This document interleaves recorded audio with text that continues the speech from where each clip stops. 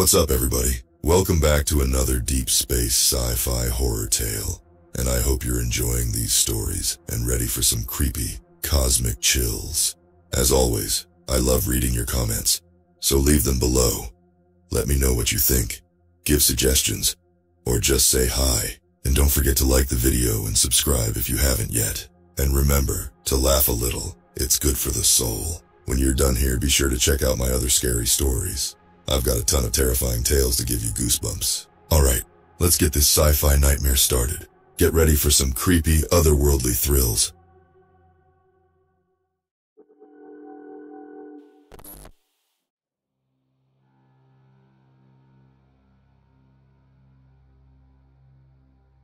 The year is 2247. We finally found it. The Dyson Sphere, a colossal alien megastructure enveloping a distant star, a testament to a long-vanished civilization. Euphoria gripped the scientific community. Humanity's greatest dream, a source of limitless energy, lay within reach. I was one of the lucky few selected for the first manned mission to the Dyson Sphere.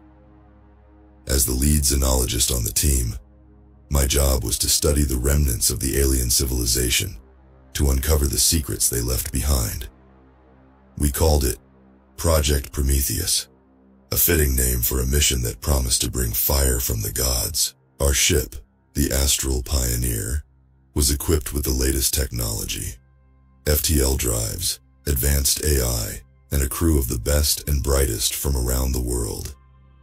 We traveled for months through the vast emptiness of space, our destination a beacon of hope and mystery. When we finally arrived, the sight of the Dyson Sphere took my breath away. It was larger than anything I had ever imagined, a shimmering shell of metallic panels stretching across the void. The star it encased glowed faintly, its light filtered through the structure's semi-transparent surface. We docked at one of the sphere's entry points, a massive airlock that led into the interior. The anticipation was palpable as we prepared to step inside. Our suits were equipped with sensors and cameras, ready to document every detail. As the airlock doors opened, I felt a chill run down my spine. The interior of the Dyson Sphere was unlike anything I had ever seen. Vast, cavernous spaces filled with strange, luminescent flora and towering structures of unknown purpose. The air was thin but breathable, and the gravity was slightly weaker than Earth's. We moved cautiously, our footsteps echoing in the alien silence. My first priority was to find any signs of the civilization that built this place. We explored for hours, documenting everything we saw. Strange symbols adorned the walls, and we found devices that defied explanation. But there was no sign of life, no bodies, no remains. It was as if the builders had simply vanished. As we ventured deeper into the structure, we began to notice something odd.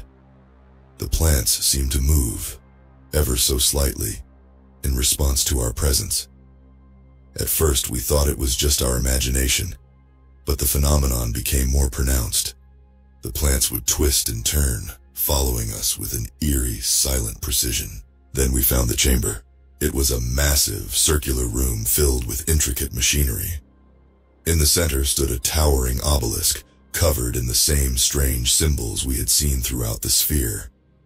The air was colder here, and the light from our suits seemed to dim as we approached the obelisk. Suddenly, the symbols on the obelisk began to glow, and a low hum filled the chamber. We froze, unsure of what was happening. The hum grew louder, vibrating through our suits, and the light intensified. I felt a surge of excitement and fear.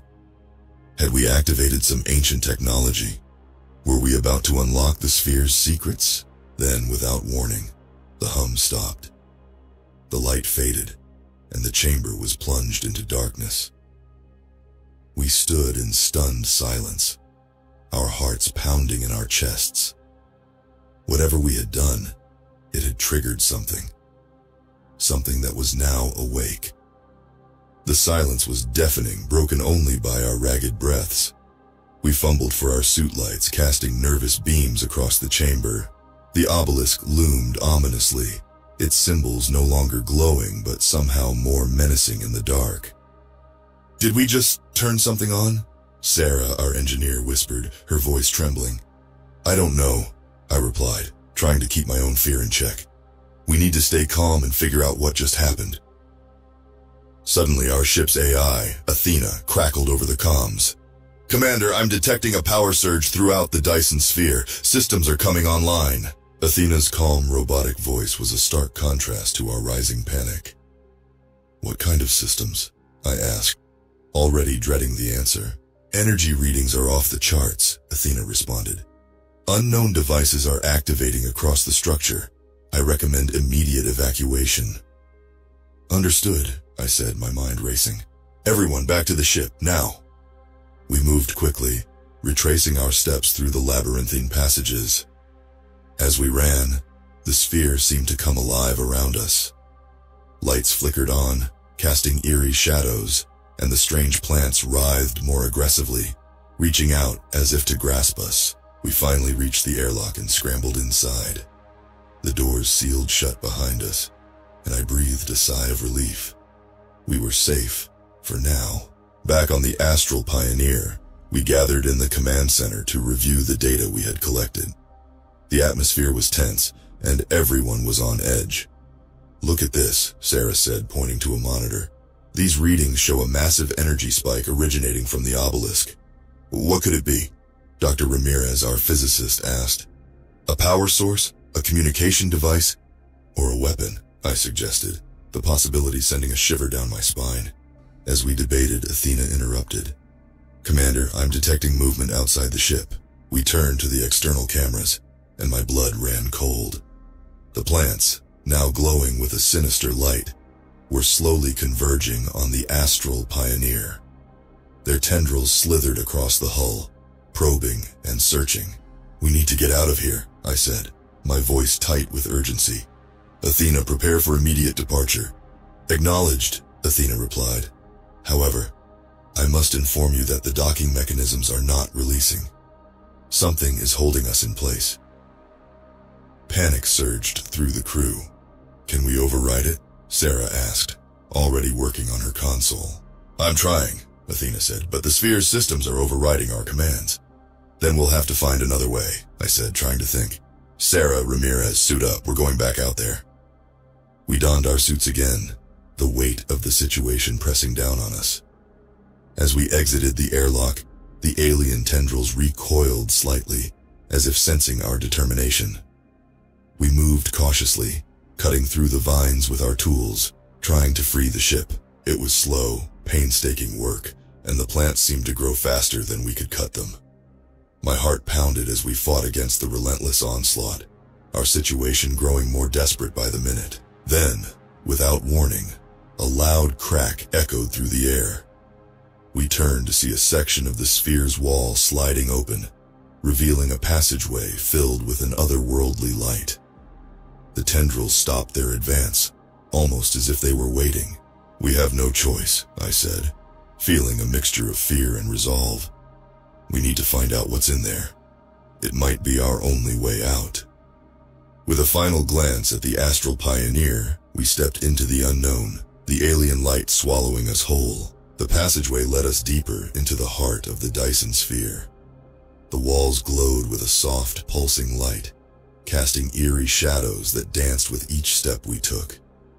The atmosphere was thick with tension, every sound amplified by the silence. "Stay close," I instructed, glancing at my companions. Sarah and Ramirez nodded, their expressions a mix of fear and determination. We moved cautiously, our suit lights sweeping the corridor ahead. The passageway opened into a vast chamber, its ceiling lost in darkness. Strange machinery lined the walls, humming with a faint, rhythmic pulse. In the center of the room stood another obelisk, smaller than the one we had encountered before, but equally imposing. "This looks like a control room," Sarah said, her voice barely a whisper. "Maybe we can find a way to disable the sphere's systems." As we approached the obelisk, its symbols began to glow once more. The humming grew louder, resonating through the chamber. I reached out, my fingers brushing the cold, smooth surface of the obelisk. Instantly, a surge of energy shot through me, and my mind was flooded with images. I saw glimpses of an ancient civilization, their technology far beyond our own. They had built the Dyson Sphere as a sanctuary, a final refuge from an existential threat. But something had gone wrong.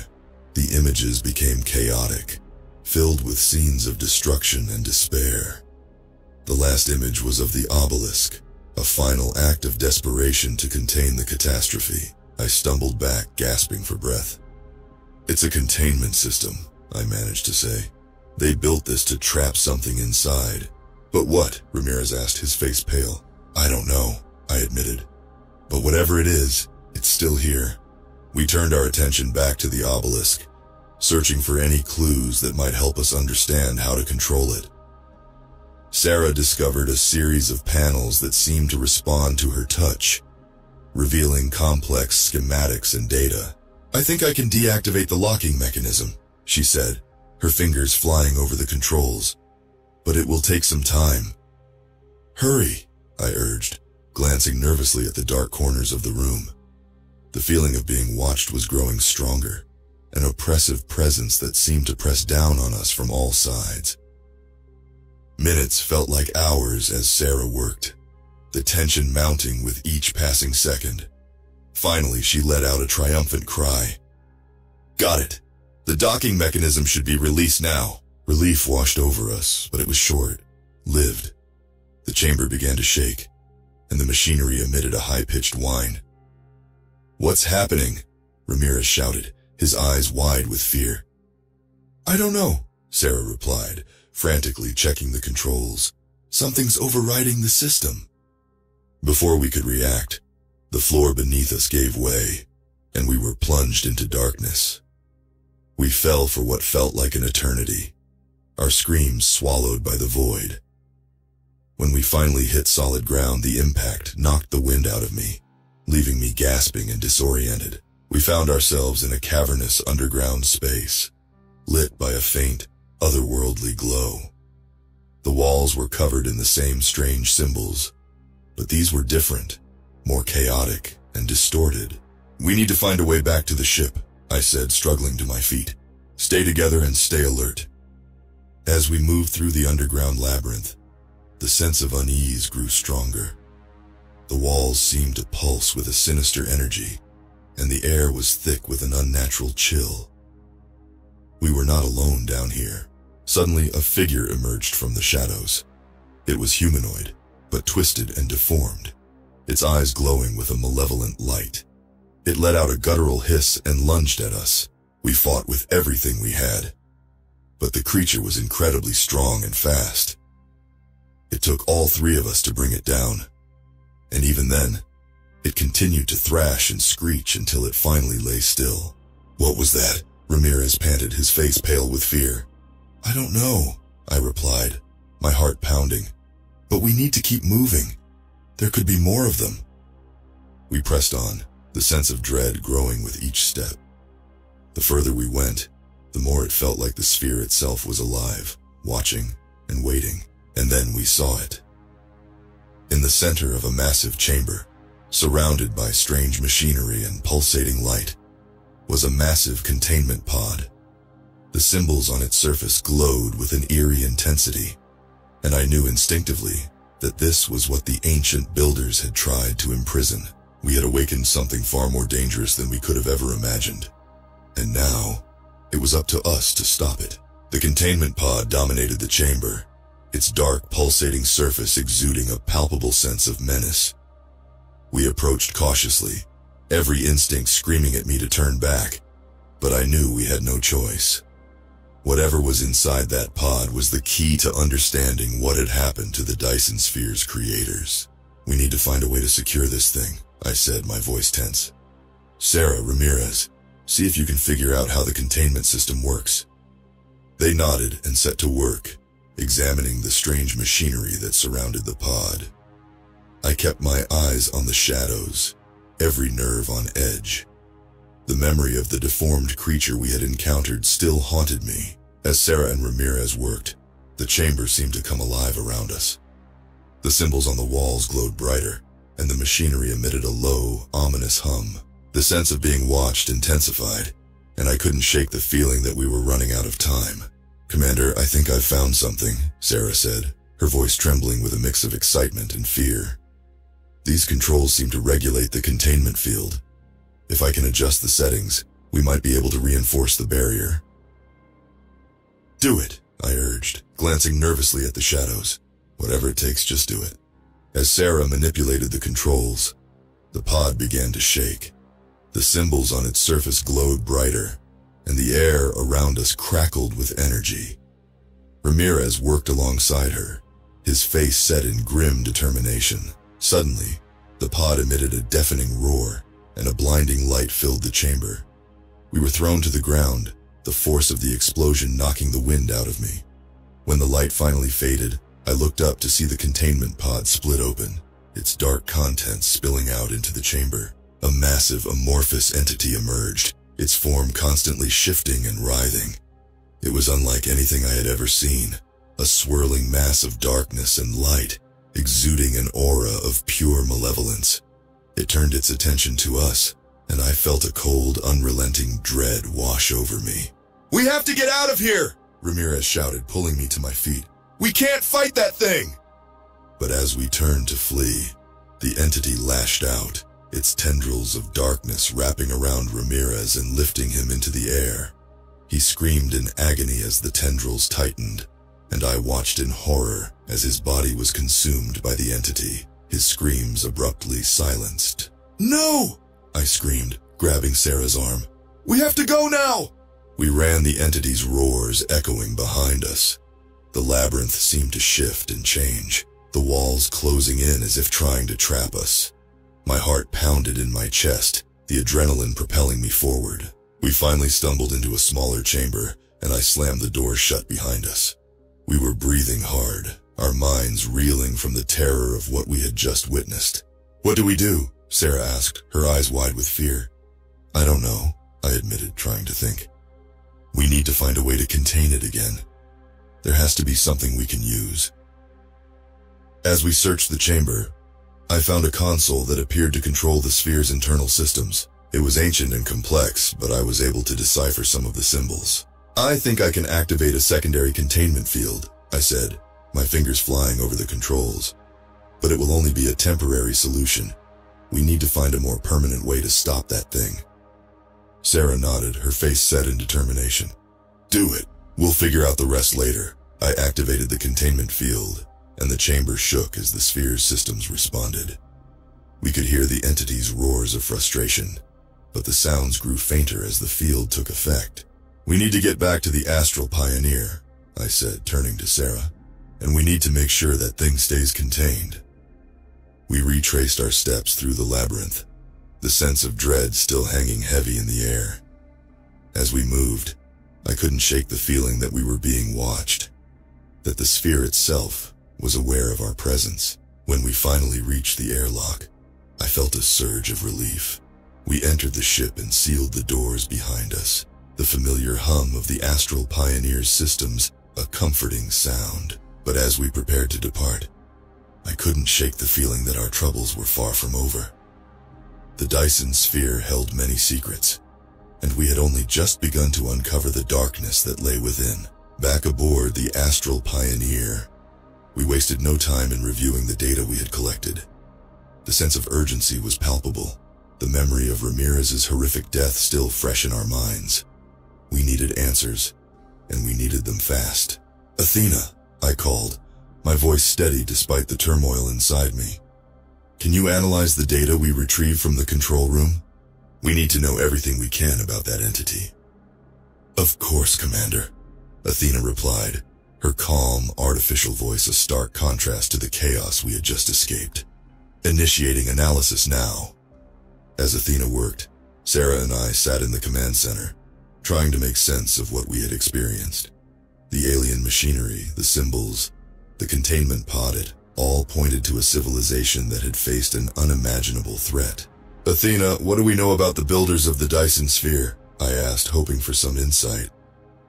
The data indicates that the builders were a highly advanced species, Athena explained. They constructed the Dyson Sphere as a sanctuary, a final refuge from a cataclysmic event. The entity you encountered appears to be the cause of that event. It is a being of immense power, capable of consuming and corrupting living matter. Why would they create a sanctuary that houses such a creature? Sarah wondered aloud, her brow furrowed. It appears they were attempting to contain the entity, Athena replied. The Dyson Sphere was not just a refuge, but a prison. The builders sacrificed everything to ensure that the entity would be trapped within its confines. A chilling realization washed over me. And we've just set it free. Sarah's eyes widened in horror. We have to warn Earth. If that thing gets out, we need to find a way to reinforce the containment field, I said, my mind racing. Athena, is there any information on how to permanently neutralize the entity? There are references to a fail-safe mechanism, Athena responded. A final contingency plan designed to destroy the entity if containment failed. However, the data is incomplete. I will need more time to analyze it fully. Do whatever it takes, I ordered. And in the meantime, prepare the ship for departure. We need to get this information back to Earth.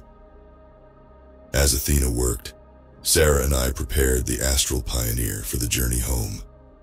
The sphere's docking mechanisms had been released, and we were able to undock without incident.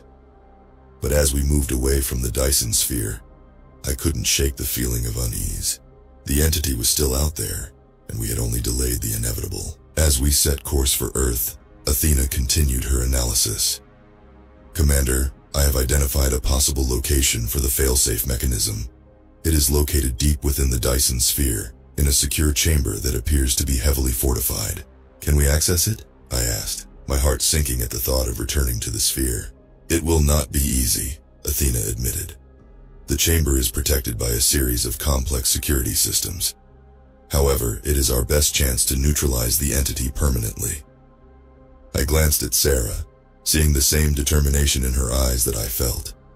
We have to go back, she said, her voice resolute. We can't leave that thing out there. I agree, I said, nodding. Athena, set a course back to the Dyson Sphere. We need to find that failsafe and finish what we started. The journey back was tense, the weight of our mission pressing down on us. As we approached the sphere once more, the sense of dread returned, stronger than ever. We docked at a different entry point, closer to the location of the failsafe chamber. As we stepped back into the alien structure, the atmosphere felt even more oppressive. The sense of being watched more intense. With Athena guiding us, we made our way through the labyrinthine passages. The sphere's security systems were still active, and we had to navigate a series of traps and obstacles designed to keep intruders out. It was slow, painstaking work, but we pressed on, driven by the knowledge that the fate of our world depended on our success. Finally, we reached the entrance to the failsafe chamber. The doors were massive, covered in the same glowing symbols that we had seen throughout the sphere. As we approached, they slowly slid open, revealing a room filled with ancient machinery and a central console. This is it, Sarah said, her voice filled with awe. The failsafe mechanism. We moved to the console, examining the controls. Athena provided guidance, helping us decipher the complex alien language. As we worked, the chamber began to hum with energy, the machinery coming to life. We're almost there, I said, my heart pounding with anticipation. Just a little more and we can end this. But as we activated the final sequence, the chamber shook violently, and a deafening roar filled the air. The entity had found us. The chamber trembled as the entity's roar reverberated through the walls. The failsafe mechanism's activation had drawn its attention, and now we were face to face with the creature we had unwittingly unleashed. The amorphous mass of darkness and light surged into the room, its malevolent presence filling every corner. Keep working, I shouted to Sarah, my voice barely audible over the cacophony. We have to activate the failsafe. Sarah's hands flew over the controls, her face a mask of concentration and fear. The machinery hummed louder, the symbols glowing with an intense light. But the entity was closing in, its tendrils reaching out towards us. I grabbed a plasma cutter from my belt and lunged at the creature, trying to buy Sarah more time. The tendrils lashed out and I felt a searing pain as they wrapped around my arm. I struggled to free myself, but the entity's grip was like iron. "Commander!" Sarah screamed, her eyes wide with terror. "Keep going!" I shouted back, gritting my teeth against the pain. "Don't stop!" Athena's voice crackled over the comms. "The fail-safe sequence is almost complete. Hold on a little longer." With a surge of determination, I managed to break free from the entity's grasp, but it was relentless. The room shook again, and I saw cracks forming in the walls. We were running out of time. Suddenly, the central console emitted a blinding light, and a shockwave of energy rippled through the chamber. The entity let out a deafening roar, its form convulsing and writhing in agony. The fail-safe mechanism was working. "Sarah, get back!" I shouted, pulling her away from the console as the energy intensified. The machinery hummed with an otherworldly power, and the symbols glowed brighter than ever. The entity thrashed and screeched, its form destabilizing as the fail-safe mechanism did its work. The room was filled with a blinding light, and I shielded my eyes, feeling the heat of the energy surging around us. Then, with a final ear-piercing scream, the entity exploded into a burst of light and darkness. The shockwave knocked us off our feet, and we were thrown against the walls. When the light finally faded, the chamber was silent, the air thick with the scent of ozone. I struggled to my feet, my body aching from the impact. "Sarah, are you okay?" She nodded, her face pale but determined. "We did it. The entity is gone." Athena's voice came through the comms, calm and steady. "The fail-safe mechanism has successfully neutralized the entity. The Dyson Sphere is secure." Relief washed over me, but it was tempered by the knowledge of what we had lost. Ramirez was gone, sacrificed in our desperate fight against the entity, and the builders of the Dyson Sphere had paid an even higher price. Their entire civilization wiped out by the creature they had tried to contain. "We need to get back to the ship," I said, helping Sarah to her feet, "and we need to make sure this place stays secure." We made our way back through the labyrinth, the sense of dread replaced by a solemn determination. The Dyson Sphere was a tomb, a monument to a civilization's desperate struggle against an unimaginable threat. And now, it was our responsibility to ensure that its secrets remained buried. Back on the Astral Pioneer, we set course for Earth. The journey home was quiet, the weight of our mission pressing down on us. We had succeeded, but at a great cost. The knowledge we had gained was invaluable, but it was tempered by the loss of a friend and the realization of the true nature of the universe's dangers. As we approached Earth, I couldn't help but wonder what other secrets the cosmos held. The Dyson Sphere was just one of many mysteries waiting to be uncovered, and I knew that humanity's journey into the stars was only just beginning. We would return to the Dyson Sphere one day, better prepared and more cautious. But for now, we carried with us the knowledge that even in the darkest corners of the universe, there was hope. And as long as we had that, we would continue to explore, to discover, and to protect. The Astral Pioneer touched down on Earth, and we were greeted as heroes. But the real victory was the knowledge that we had gained, the lessons we had learned. We had faced the darkness and emerged stronger for it. And as we stood on the steps of the ship, looking out at the stars, I knew that our journey was far from over. The universe was vast and filled with wonders and dangers beyond our imagination, and we were ready to face them, no matter the cost. For in the end, it was our curiosity, our courage, and our determination that would guide us through the darkest nights and into the light of a new dawn. The return to Earth was bittersweet. We had achieved something monumental, but the cost weighed heavily on us. Ramirez's absence was a gaping hole in our crew, a stark reminder of the dangers that lurked in the depths of space. Yet our mission had not been in vain. The data we brought back from the Dyson Sphere was invaluable. offering insights into an advanced civilization and their desperate struggle against an unimaginable threat. The debriefing with the United Earth Space Command was intense. We shared every detail, from the discovery of the Dyson Sphere to the encounter with the entity and the activation of the fail-safe mechanism.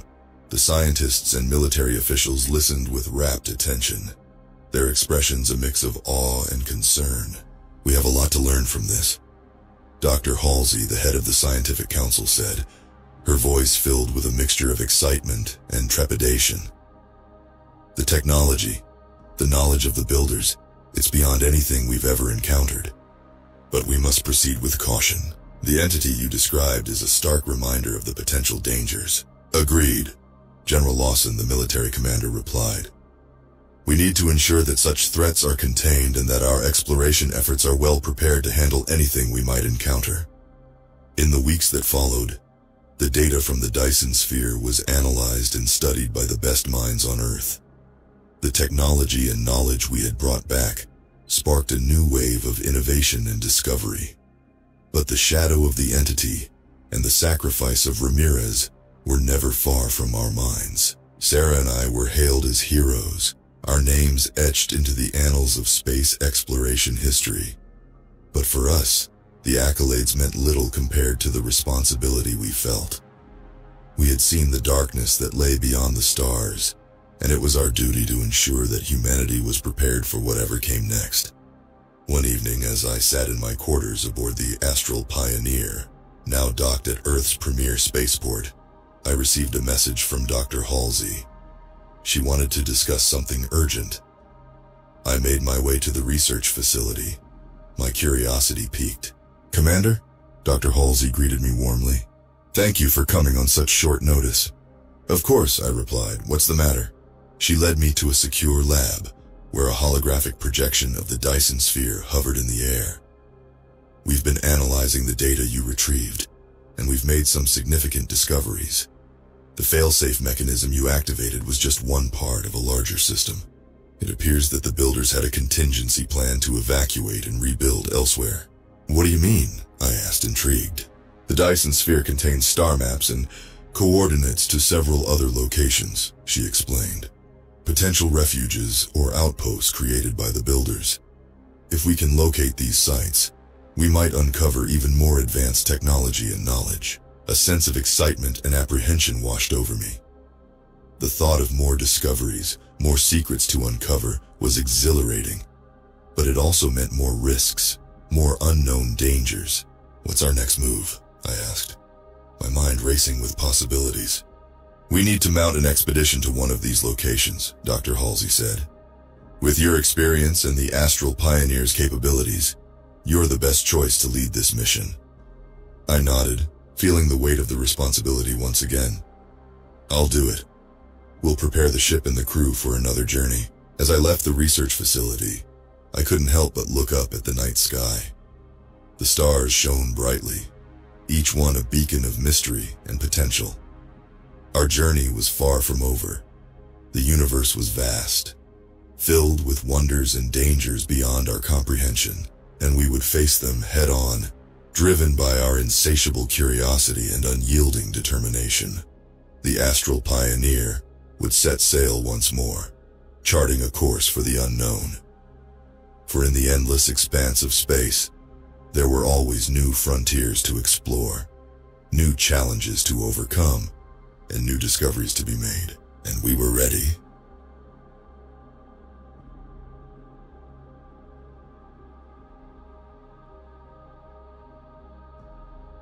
This week has been crazy. Everything will change so much in a year and a half. It all started on 11/22/21/27. I passed the NASA test, but then NASA was replaced by the UAF. This was good for me. I got a job as a new astronomer. At first, nothing seemed to change, but for us, it was big. We got to work in space. We made new rockets and satellites. After a year, I moved up. I joined a team looking for aliens. For 5 months, we found nothing. We almost gave up. Then we got a new telescope. It was the best ever made. We started looking for aliens right away. After a month, we found something. It still scares me. We found a Dyson Sphere, but it was empty and broken. The star inside was cold. I keep wondering, what happened to the aliens? Did they leave? Or do they not need it anymore? We told everyone 3 days ago. The world went crazy. Governments want to build a spaceship. They want us to find a way to go faster than light. How can we do that? We only reached light speed 20 years ago. Can we really go faster in just a year? I can't sleep. I keep thinking about the Dyson Sphere. What if the aliens are still out there? What if they're watching us? What if they're coming here? Today I went to work early. The office was empty. I turned on my computer and saw a weird message. It said, "We see you." I thought it was a joke, but then all the screens in the room turned on. They all showed the same message. I ran to get my boss. When we came back, the screens were normal. My boss didn't believe me. He said I was tired and seeing things. Maybe he's right. Maybe I'm going crazy. But what if I'm not? What if the aliens are real? What if they're trying to talk to us? I need to find out. I need to know the truth. Tomorrow we start working on the new spaceship. We'll call it Explorer 1. It's going to be the fastest ship ever made. I hope it's fast enough to reach the Dyson Sphere. I wonder what we'll find there. Will there be clues about the aliens?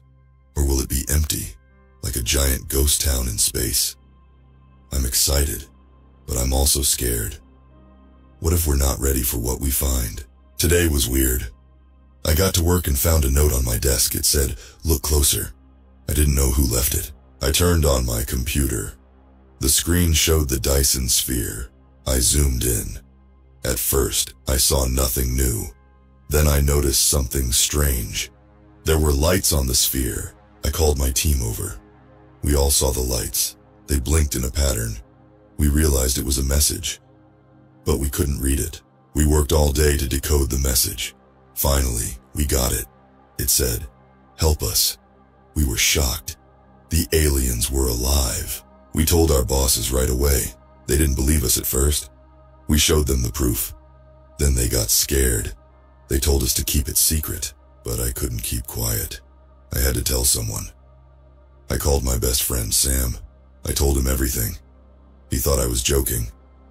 Then I sent him a picture of the lights. Sam got quiet.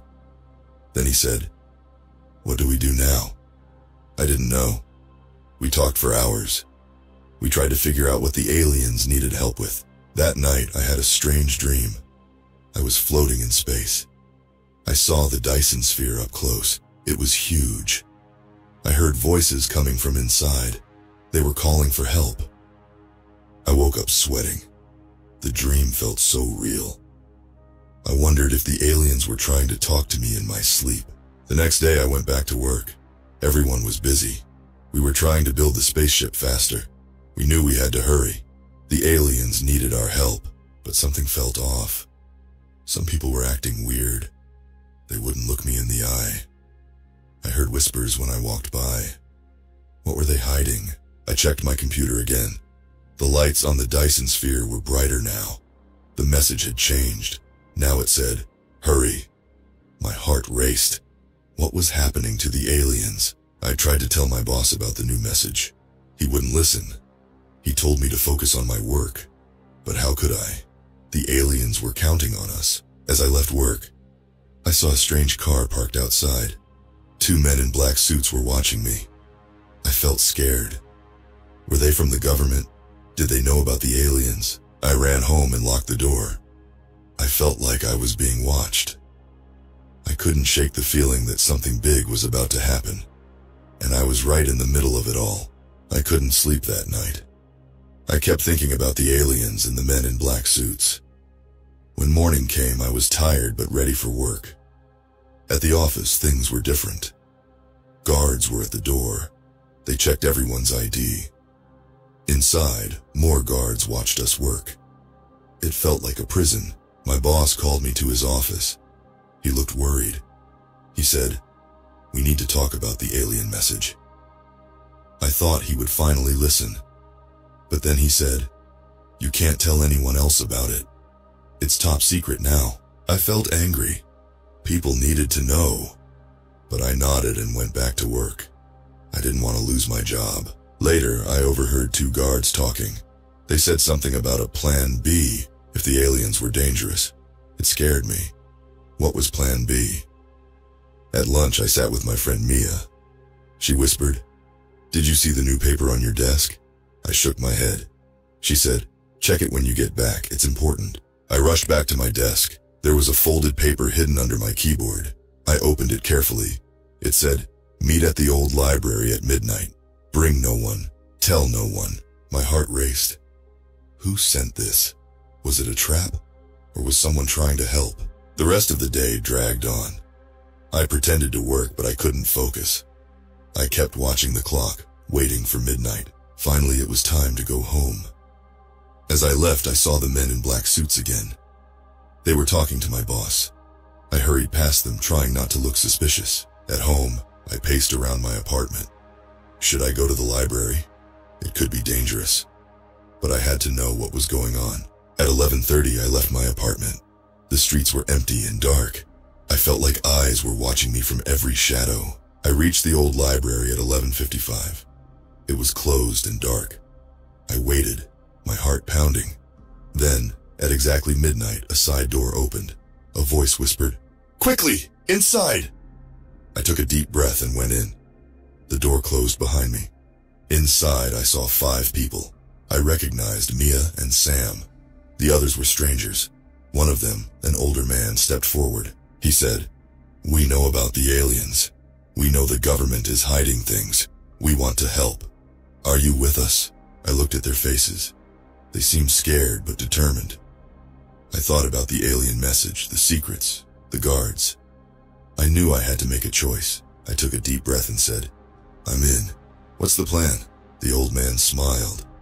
He said, "Good. We need you." He pointed to a big map on the wall. It showed our city and the UAF building. "We're going to sneak into UAF," he said. "We need to get more info about the aliens. The government is hiding too much." Mia spoke up. "I found out they're building a secret ship. It's faster than the one they told us about. They want to reach the aliens first." I was shocked. "Why keep it secret?" I asked. Sam answered, "They're scared. They think the aliens might be bad. They want to be ready to fight." The old man nodded. "But we don't know if the aliens are bad. We need to find out more before they do something stupid." He showed us his plan. We would sneak into UAF at night. Mia would hack the computers. Sam and I would look for secret files.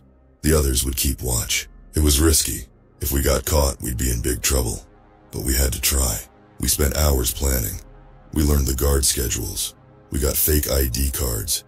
We even practiced what to say if someone caught us. As the sun came up, we were ready. The old man said, "Rest today. We move tonight." I went home, my mind racing. Could we really pull this off?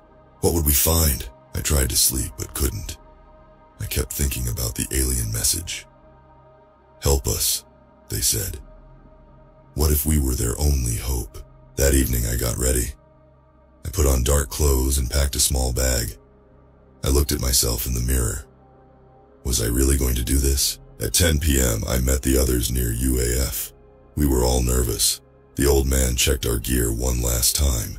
"Remember," he said, "if anything goes wrong, we run. Don't try to be a hero."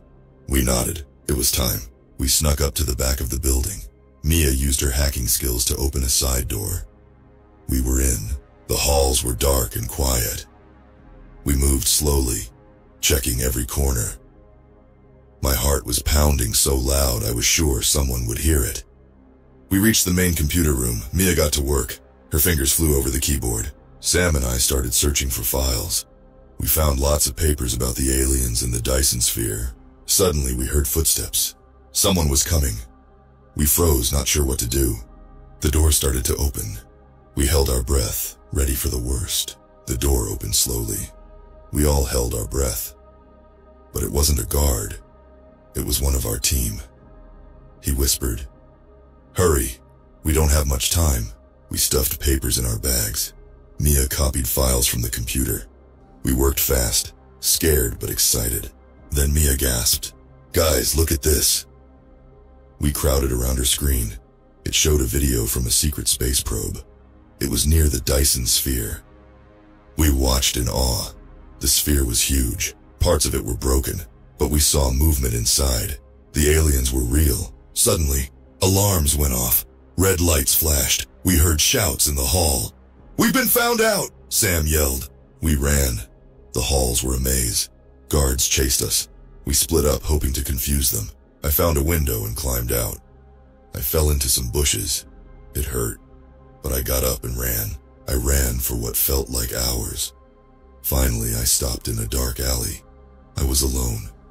Where were the others? I checked my bag. I still had some papers in a small drive Mia gave me. At least we got something. I waited until morning, then snuck home. I was scared and tired, but I knew I had to look at what we found. I turned on my computer and plugged in the drive. There were lots of files. Most were boring reports. But then I found something big. It was a message from the aliens. Not just help us, but a long letter. It told a scary story. The aliens said they built the Dyson Sphere to save their dying world. But something went wrong. Their star started to die faster. They tried to fix it, but couldn't. Most of them died. The rest went into deep sleep, hoping someone would find them. The message ended with, "If you're reading this, please hurry. We don't have much time left." I sat back shocked. We had to help them. But how? The government thought they were dangerous. They might try to stop us. Just then, I heard a knock at my door. My heart raced. Was it the police or my friends? I walked to the door slowly. I took a deep breath and opened it. It was Sam and Mia. They looked tired but okay. "We made it," Sam said. "But the others got caught." We hugged, relieved to be together. Then I told them what I found. Their eyes got wide. "We have to do something," Mia said. We all agreed. But what could we do? As we talked, a plan started to form. It was crazy and dangerous. But it might be the aliens' only hope. And maybe Earth's too. We spent days planning. We knew we had to act fast. The government was getting ready to launch their secret ship. We had to beat them. Mia hacked into UAF's system again. She found out where they kept the ship. It was in a hidden base in the desert. Sam had an idea. "My uncle has a small plane," he said. "We could fly there." It was risky, but we agreed. We packed food, water, and tools. We also took the alien files. Late one night, we snuck to the small airport. Sam's uncle's plane was there. We felt bad about taking it, but it was for a good cause. Sam knew how to fly a little. He started the plane. We took off into the dark sky. The flight was scary. The plane shook a lot. But after a few hours, we saw the desert below. We landed near the secret base. It was huge, with big fences all around. Guards were everywhere. "How do we get in?" I asked. Mia smiled and pulled out a device. "I made this," she said. "It can open electronic locks." We waited until night. Then we snuck up to a side gate. Mia used her device. The gate opened. Inside, we hid behind buildings. We saw the ship. It was big and shiny. It looked ready to fly. "Now what?" Sam whispered. We hadn't thought this far ahead. Suddenly, alarms went off. Lights flashed everywhere. We'd been spotted. "Run for the ship!" I yelled. We sprinted across the open ground. Guards shouted and ran after us. We reached the ship. Mia's device opened the door. We ran inside and closed it. The inside was amazing. Screens and buttons were everywhere. "How do we fly this?" Sam asked. I saw a big red button marked autopilot. Without thinking, I pressed it. The ship came to life. Engines roared. We felt it moving. Through the windows, we saw guards trying to stop the ship. But it was too late. We were taking off. The ship shot into the sky. We were pushed back in our seats. The ground got smaller and smaller. Soon we were in space. Earth was a blue ball behind us. We looked at each other amazed. We'd done it. But now what? We didn't know how to fly the ship. And we were heading towards the Dyson Sphere, millions of miles away. Mia found the ship's computer. She started reading. "It says the trip will take 2 weeks," she said. 2 weeks in space, we hadn't planned for that. But we couldn't turn back now. As Earth disappeared from view, we realized our adventure was just beginning. We were on our way to meet real aliens. And maybe save them too. 2 weeks passed slowly. We learned to use the ship's systems. We ate space food and slept in tiny beds. It wasn't fun, but we were excited. Finally, we saw it. The Dyson Sphere. It was huge, bigger than we imagined. Parts of it were broken, floating in space. As we got closer, we saw lights blinking. It was a message. Mia decoded it. "Welcome, Earth friends. Please help." We didn't know how to land on the sphere, but the ship seemed to know. It flew towards a big opening. Inside was amazing. It was like a whole world. We saw cities, forests, and oceans, but everything looked old and broken. The ship landed in a big room. We put on spacesuits just in case. Then we opened the door. A group of aliens was waiting. They looked like tall, blue humans with big eyes. They waved at us. One alien stepped forward. It spoke in a weird voice. "Thank you for coming," it said. "We are the last of our kind." The alien told us their sad story. Their star was dying. They built the sphere to save themselves, but something went wrong. Now they were trapped. "Can you help us leave?" the alien asked. We looked at each other. We hadn't expected this. Suddenly we heard a loud noise. Another ship was landing. It was from Earth. Men in uniforms came out. They pointed guns at us. "Step away from the aliens!" they shouted. We were scared, but then something amazing happened. The aliens stood in front of us. They raised their hands. A blue light came out. The guns floated away. The men looked shocked. The alien leader spoke again. "We mean no harm. We only want peace." Everyone was quiet. Then one of the Earthmen stepped forward. "We're sorry," he said. "We were afraid. Can we start over?" The alien nodded. "Yes, there is much we can learn from each other." Over the next few days, humans and aliens worked together. We fixed the aliens' ships. They showed us amazing technology. Finally, it was time. The aliens were ready to leave their old home. They invited some of us to go with them, to explore the stars. I looked at Sam and Mia. We all smiled. We knew what we wanted to do. As we boarded the alien ship, I thought about our journey. It started with a crazy week. Now we were going to see the universe. I don't know what we'll find out there, but I know it will be an adventure. And it all started because we were brave enough to help. The end.